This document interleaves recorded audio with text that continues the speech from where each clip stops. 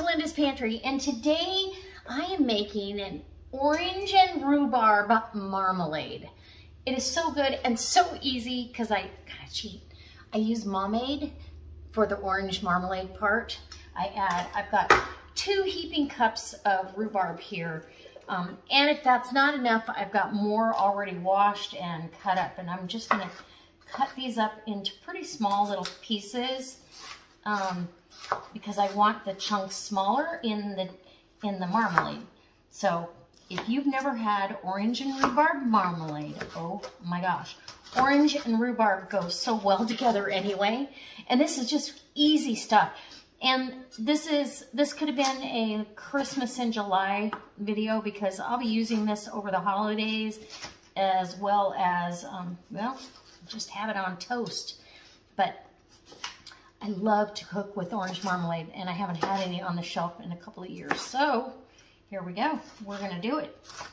And my tin came pretty knocked around, dented, but I can open it from the bottom side, so that's okay. And because I'm adding rhubarb, which is sour, I also added additional sugar. So the 8 cups required, that's a lot of sugar. It's okay, we're not eating it by the jar full. We're eating it by the tablespoon now and then. And at Christmas time to have that orange flavor, yum. It's so good. So let me get this all chopped up. I've already got my sugar measured out.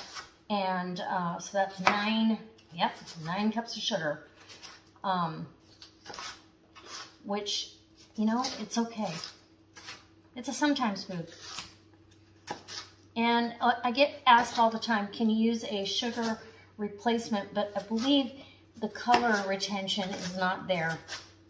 So these are gonna process for 15 minutes once I get these in a boiling water bath canner. My jars are all in the canner right now. And I'll bring you in close so you can watch me fill the jars. But let's get over to the stove and get this started. Oh, my mouth is watering just chopping the rhubarb. So I think I got that small enough. I like having a little bit of texture to it, but not giant chunks of it. Rhubarb gets really soft really fast. And this jam doesn't require pectin. There's pectin in the orange peels. And I will cook it down till the marmalade consistency. So you're gonna cook it anywhere from 15 minutes to 45, depending on how much liquid comes out of this rhubarb. All right, come on in and we'll get this open and in the pot. Okay, so I've got my can open. This equates 6 pounds of bitter oranges.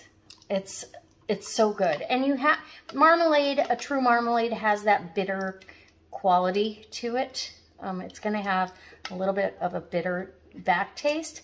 That's what a true orange marmalade should taste like. With the sweet and the bitter, it just complements each other. It's just like sweet and spicy, sweet and salty. So I will leave a link down below on where you can order yours. I get this online, so I will leave a link down there so you can easily go down there. I'll put it in my Amazon store as well, so you can easily access pomade. It's wonderful. It uses the Seville oranges, which are the bitter oranges. And like I said, if I need more rhubarb, I will come back and grab more rhubarb. But we're gonna start with 2 cups. It depends on the, you know, how much intense flavor they have from year to year. In years past, you know, I've only needed a couple cups. Some years I need a little more. So that's what we're gonna do on that one. Let's get over to the stove. Okay, so I can tell you that sugar will turn into liquid when you heat it up. So the measurements are for a liquid form. On the can, it calls for 4 pounds of sugar. If you Google that, it's approximately 2 cups a pound. So there you go. The only time I really use sugar is when I make a jam or marmalade or anything like that. So we're gonna bring this up to a boil, and you're gonna boil it for 15 minutes to start with. Check your set. If you need more time, you're gonna go ahead and give it some more time. So I'm gonna put a saucer in the freezer right now. So I had to move this off the high heat burner. It was just getting too hot and foamed up and all that. But if you let it settle down, it goes back down. It's been going a good 15 minutes. I'm gonna check the set on it right now. I'll grab my plate out of the freezer. We'll check the set. And I'm gonna tell you the next jam that's coming up is gonna start right there. I am going to do, so just get that set there, a spoonful of that marmalade on the plate. And I better taste it. Yum. You get that bitter orange. I love it. So you can kind of see, if you run your finger through it, it doesn't run back together. It's set. And if you turn it, it's going to try to sheet. Perfect. So don't hesitate to add rhubarb to your marmalade next time you make it. Man, I want some toast now. And when you get a little bite of the rhubarb, oh my gosh. Yes, please. Okay.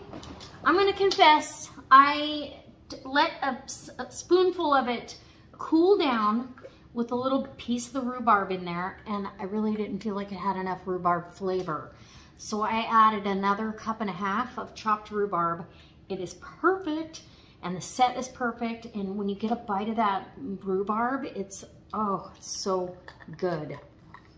And I didn't want it to be the first thing you taste, but I wanted it in there. So it's the whole reason why I'm doing this. And you're gonna do 1/4 inch of headspace on jams and jellies and marmalades.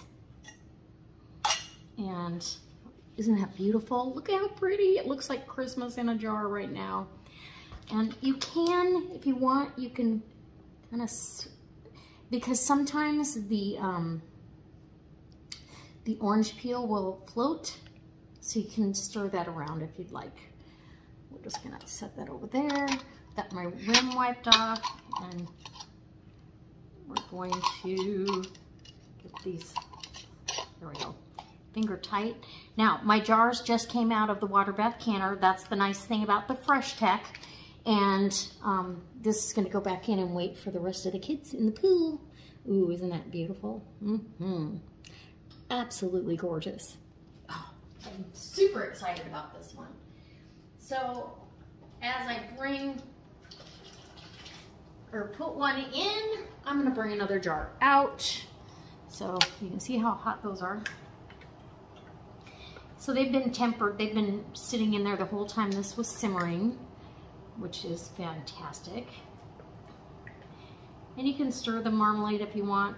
It's gonna be very liquidy at this hot state, which is nice because when you go to, well, a little bit more. When you go to use it, all you have to do is heat it up. If you're gonna use it for, let's say, a glaze on a ham or a pork loin or whatever, chicken, orange chicken. This makes fabulous orange chicken.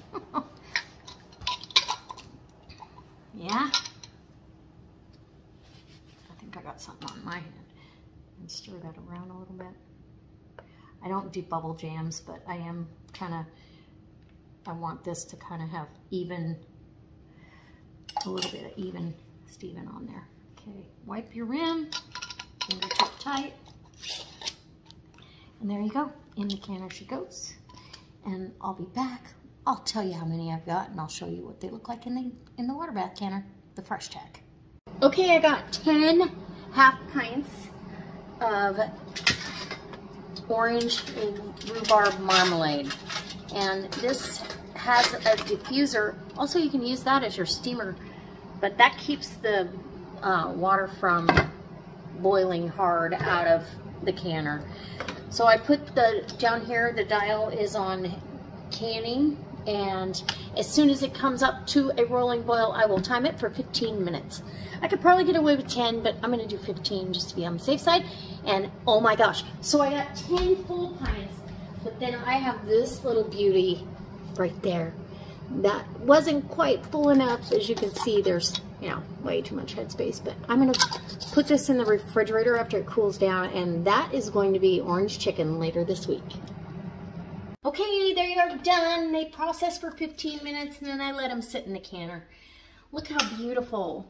Gorgeous. Now the color's not going to be as light of an orange because the rhubarb, the variety I have is a green variety. So you are going to have, whoop, jars are popping. 10 lovely, oh my gosh. You're going to have a little different color to it, but it would be the same. Ooh, listen to the jars are popping. These are ball lids popping on here. And ball jars, actually. All ball. Oh, yes. So that's how easy that recipe is. It's delicious, it's easy, and yeah. I try not to tip them too much, but it's not as critical in water bath as it is in, because these guys usually have sealed by the time you pull them out, or shortly thereafter. They suck down pretty fast, just like that. So the heat change. Okay, so I have 10 beautiful jars of jam, and I will set this whole, and I'm making jam again. Well, this is marmalade, but beautiful marmalade. All right, guys, let's get this over here out of the way. And I'll get some pictures with the sun shining through it. All right, I hope it inspires you to try your hand at an orange rhubarb marmalade if you've got extra rhubarb in the garden. All right, we'll see you next time with using one of these beautiful jars of marmalade on something delicious. So I have to show you the set on this. Look at this. This is the set on that marmalade. Isn't that perfect?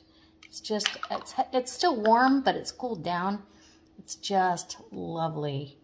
I am super excited about this.